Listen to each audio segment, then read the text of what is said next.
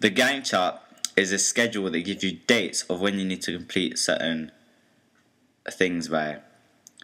It keeps you on track because it makes you know whether you've done certain things you've meant to be done by a certain date. It makes you more organized because you can see whether you haven't done things and if you're behind. It's hard because it's a living document, so you have to change it because things can't always go the way that you plan it. And it's not a legal document, but it's very useful to use. The script is a document that contains the dialogue and the stage directions of what is going to happen in the scene. A strength about the script is that it shows the actor straight away what they are meant to be doing, and it gives them clear directions of what should be happening and what should happen on the screen in that scene. A weakness about the script is that it's really long and it's just lots of text, so some people might get bored of writing it and they might just reading it and might skip some parts out. This isn't a legal document, but it's still very useful for actors and the directors to get their point across on their vision of how the scene should go. The risk assessment is a health and safety document. This is good because it gives you protocols on what to do when someone gets injured. A bad thing is it's not possible to predict every single outcome in a way someone can hurt themselves on the set. It is legally required and it is necessary because it can prepare people for possible dangers that they can encounter on set. I personally would use this in the future because I think it's a very effective method of stopping people or reacting to people getting injured. The location recce is the plan of what's going to happen at the location. It shows health and safety issues of the location and how you can deal with them. Reasons of filming could be interrupted there, so it also states of ways to avoid or what could possibly happen when you're recording there. A weakness is you might not be able to foresee what people could do or what could go wrong at the location, so there wouldn't be much to write down. A strength is that it could make you more prepared, so for example, if someone was to trip over a camera and it would fall and break, you could have a spare camera so that your journey to the destination wouldn't be wasted. It is a legal document because it is health and safety, and I think it is pretty useful, but it isn't completely needed. The call sheet is a legal document which has to be private due to having one's information on the sheet. This is a good document because it is easier to contact your actors and other members of staff when the production is going on. A negative thing about it is that the actors and other staff might change their contact details during the production. The requirements is a pre-production tool that you use to make sure that you have all the equipment,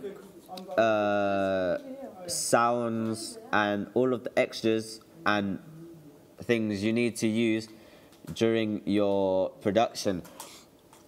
It also links to the budget so that you make sure how much that you've spent. It's a very good tool to be able to know what you need or what you're missing throughout the production.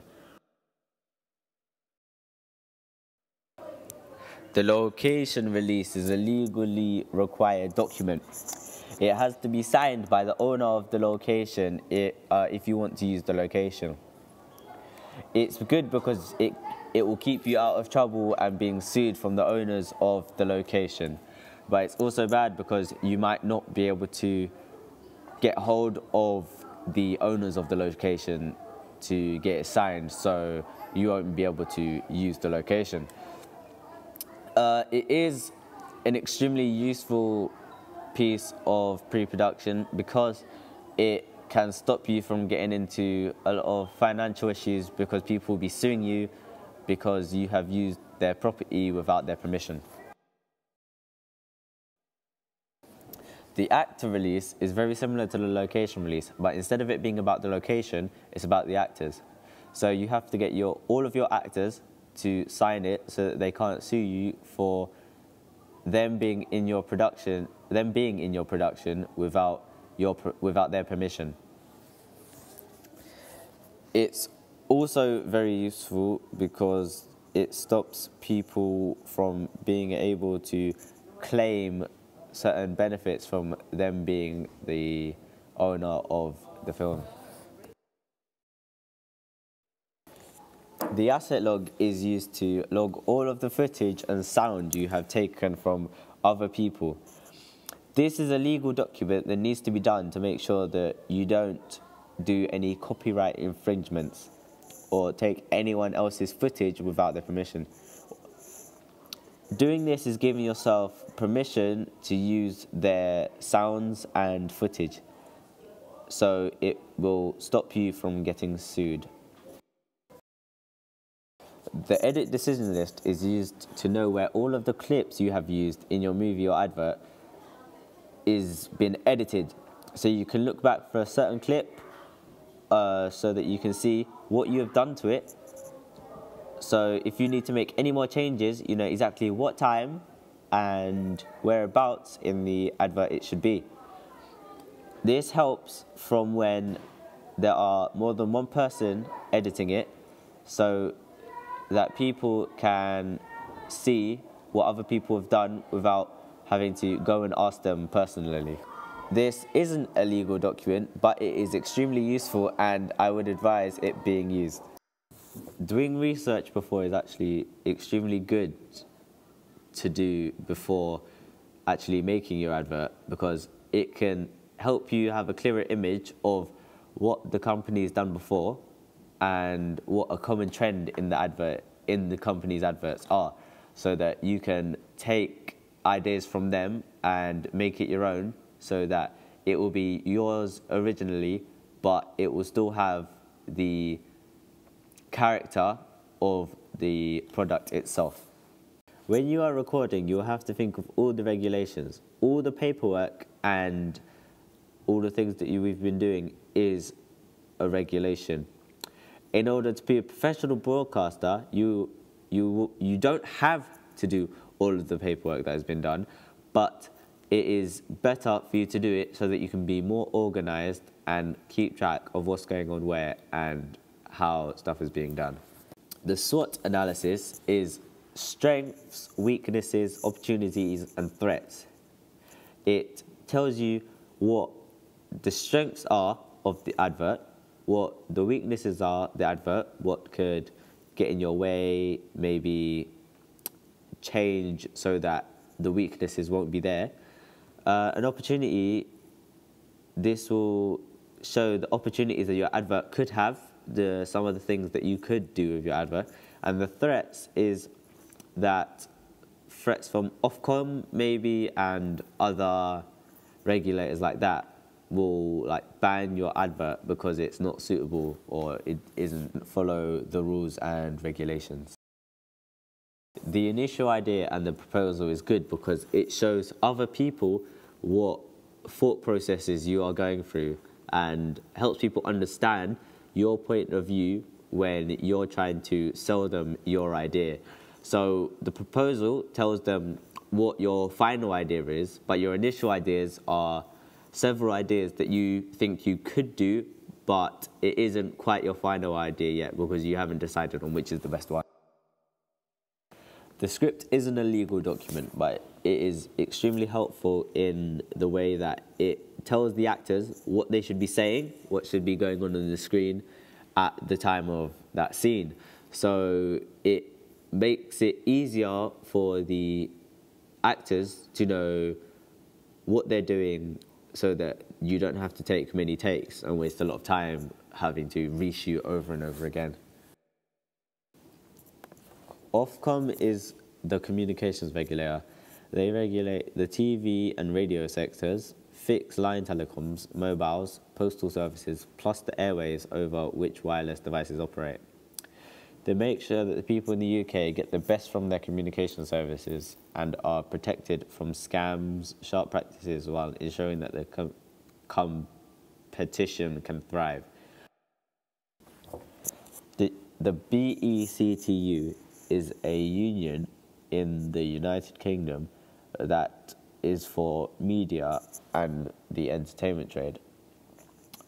They cover 7 different sectors, which are film, broadcasting, theatre, independent production, the arts, and leisure and digital media.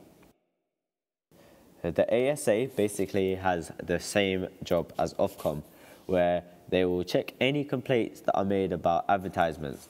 And if they find that the complaint is correct and it is a breach of certain rules and regulations, they will make sure that the advert is taken down as soon as possible.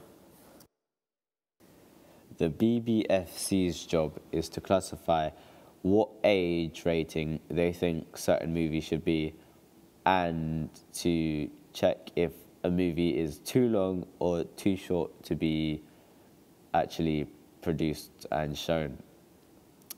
The company is completely not in it for profit. It just does it to make sure that companies can thrive without breaking any regulations. Peggy is mostly known for their ratings of video games, but they also do films, videos, and DVDs. What they do is that they say what is contained in the movie, video game, DVD, etc. So they say whether there's violence, gambling, swearing, sex, drug use, and other things like that, so that it could warn the viewer beforehand so that they can work out whether it's suitable for them to be watching it or not. The PCC is an independent self-regulatory company which deals with complaints from the general public about newspapers, magazines, and the websites from the newspapers and magazines. They keep and make sure that any harassment or offensive things that have been used in the newspaper or magazines are taken out so that further complaints won't be made.